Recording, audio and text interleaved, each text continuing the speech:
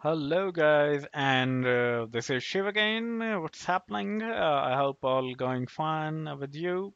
So I welcome you to the third part of Linux Beginner's Guide commands series, and this is the third one. And I don't know, I have shown you ls and I have shown you cd.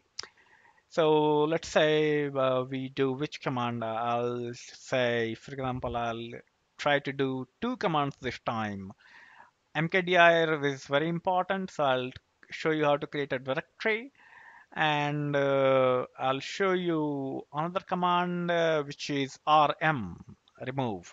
So let's go and do these two commands pretty fast. Okay, so genome terminal, if we go to genome terminal. Okay, now as usual, let's first do rm. Okay, so what rm does, RM is remove files or directories. So um, uh, if you give F, then it forces. We'll see what does it mean actually force. Okay, and uh, I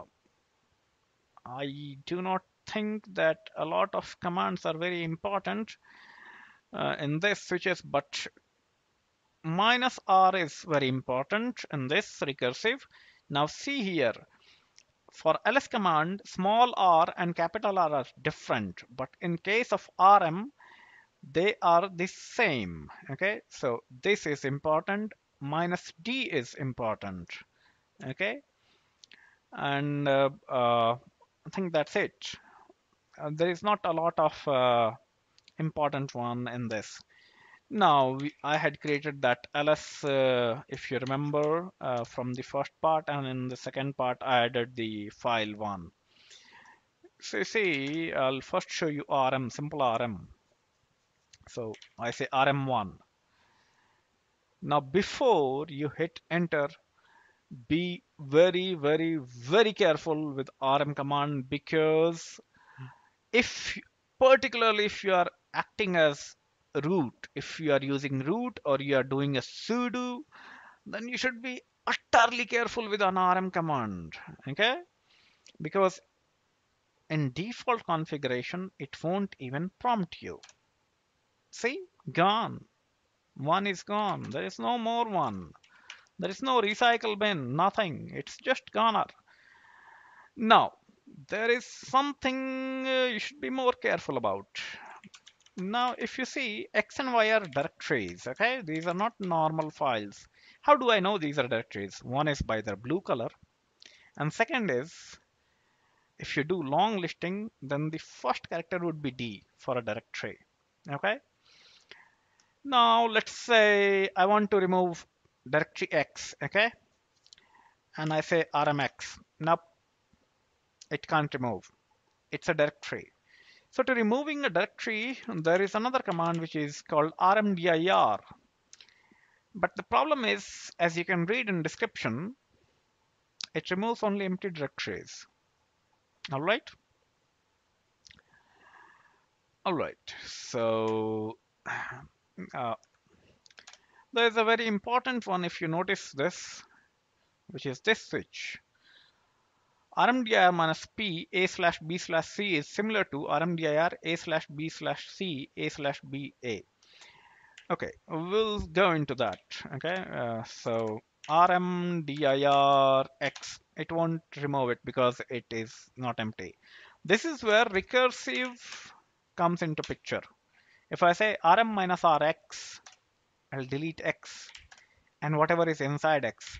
Now we have y, which contains two files. If I say rm minus ry, y gone, it won't at all prompt you. So rm is very, very dangerous command. Okay, be very careful with rm. I have destroyed my data like 4 or 5 times. So many people, what they do is they do an alias in their bash rc file. There are many places you can do alias. They say you can do this alias in your bash rc when you learn how to edit a file. The alias rm to rm minus I. Now I'll again create a directory mkdir say x, and then I'll create a file inside that x/1. Okay, so lsx, we have one inside x, so lsx. So when you give a directory as argument to ls, it shows you the contents of that directory. Okay, that was missing in the first part. All right, no problem. Okay, so now we know that we have mkdir, okay, and we intend to do rm of that. So now if I say rm minus rix, it'll tell me descend into directory. Say now you can say y or n are two options here. Yes. Then it'll ask you remove regular empty file. We'll say okay. Remove the directory. Yeah. Then it is gone. So once again I'll create that. Um, mkdir x touch x/1. Now we are back again to here. Okay. Now it prompting for the confirmation can be useful but can be irritating also. So now that we have set the interactive mode, how do we actually get rid of that? Okay. So we say rm minus rfx. It will not prompt. To confirm, we look at the man page. Never prompt. Let's say it should not prompt. Gone. X gone. Should be very, very careful with rm minus rf. It's a cute habit to actually move the files. I'll go into that in my next part. For now, I'll show you mkdir. It creates a directory. Okay. So there are quite a few options, but mostly there are two important options, minus M and minus P. I mostly create with without any option or with a P option. Okay, mode is not really very useful, although it can be useful depending on the situation. So let's say you've already seen mkdirx. Now let's say I want to create a directory y, and inside that a directory z, inside that directory 1. So I will have to do mkdir y, and then I can do mkdir y/z, then I can do mkdir y/z/1. But instead you can say create parents if they do not exist. Okay, so if you see this, what this command means is make the directory 1 inside z inside y. But the problem is y does not exist and z does not exist inside y. So without p, it will not create this because there is no y directory. Okay. But if you give minus p option, all right, then it will create y. Inside y you have z. Inside z you have 1. Okay. So one thing I'll tell you. To repeat the commands which have been executed in past, you can press up arrow and go back by pressing down arrow. I have one video, I believe, which is Linux console hacks. Okay, I'll add that into this list a bit later when we become a bit advanced. All right, that was a pretty cool video I recorded. So, so we have seen mkdir and rm commands. You should be very, very careful with rm command in particular. I don't know how many times I'll repeat that, but it is so very important for newcomers because on Ubuntu you normally use sudo to do things, but if you get into habit of doing sudo and then you do rm command, then you can land in trouble. You can land in real trouble. So be very, very careful with rm command. All right.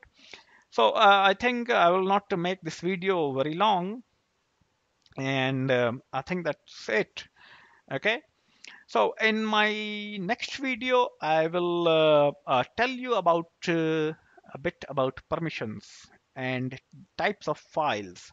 Why it is important, I'll tell you why it is important to understand the types of file and permissions, because without that, you will feel it is weird. I mean, Linux is kind of weird if you're coming from Windows background. So I think that would be for now. So don't forget to subscribe to the channel and like the video. Thanks for subscription, and if you do subscribe, that is. Uh, Watch for my next video. I may describe permissions, but may not again. I don't know. If my mood changes, I'll do something else. All right. Okay. So that would be it. See you in the next video, guys. Bye.